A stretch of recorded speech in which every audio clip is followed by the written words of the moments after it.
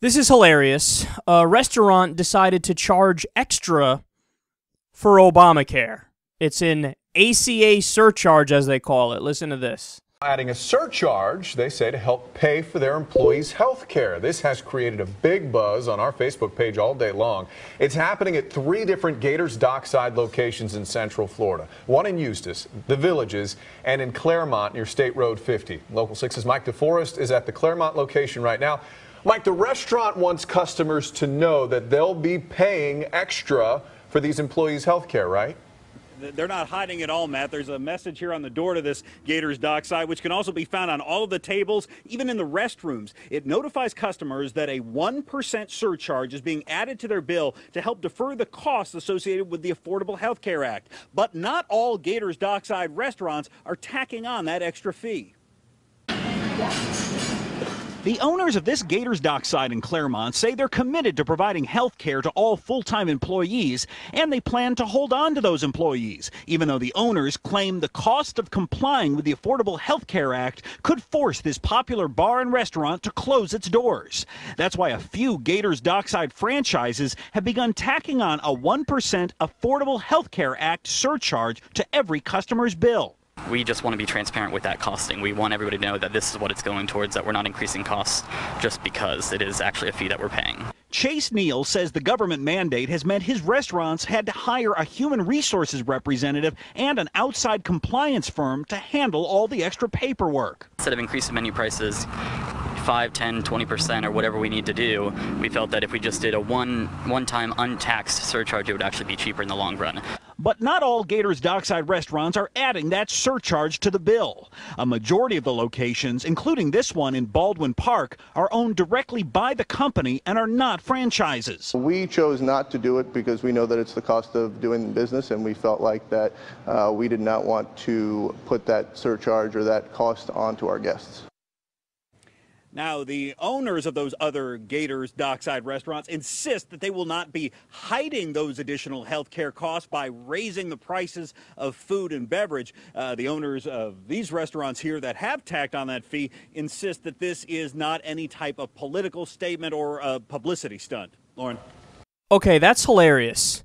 So did you notice at the end there? That was very important, the end part there. Because they said, well,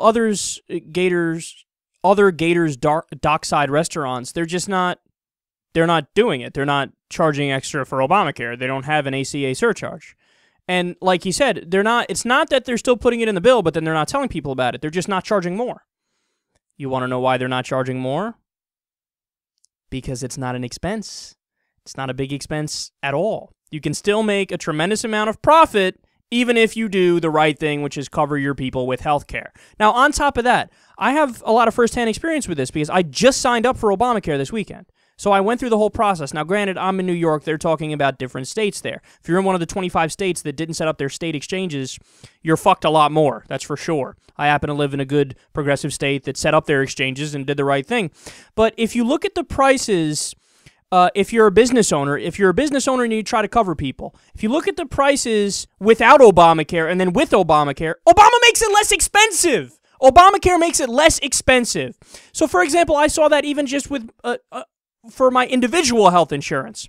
So, I'm paying $255 for a silver plan, and I would be paying $600 if it wasn't for Obamacare. Why? Because of the income bracket I'm in, I get some subsidies. A lot of middle-class families get subsidies as a result of this. And guess what? If you're not getting subsidies and you're in a lower income bracket, then they had the Medicaid expansion, which covers, I think, up to 133% of what Medicaid used to cover. So here's the bottom line. Point blank, period. Obamacare makes healthcare less expensive. Whether you're an employee at a business, a small business owner, a sole proprietor, or an individual working as a business, it's just across the board, it's going to reduce the amount of money that you have to pay for healthcare. Okay, it was the wild, wild west before. Now, the regulations in Obamacare, they're not strong enough, but they're something. They're a start. And healthcare is less expensive. I mean, we covered stories on the show where in my state, New York, it cut premiums by 50%. And for me, it cut it for more than that. I told you, $255 I paid would have been about $600 without it. So they're just lying. I mean, there's no other way to put it. They're lying. That one restaurant, and it's not all of them, not all the Gators dockside restaurants are dickheads, but the ones that, I guess, what is it? They're franchises, so people buy the rights to the name and then they set up the restaurant. That one restaurant, just a liar. Just a liar. Total liar.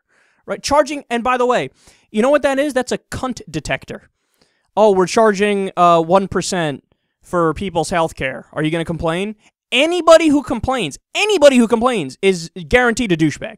Guaranteed a douchebag. You don't want to pay 1% to make sure people have affordable health care?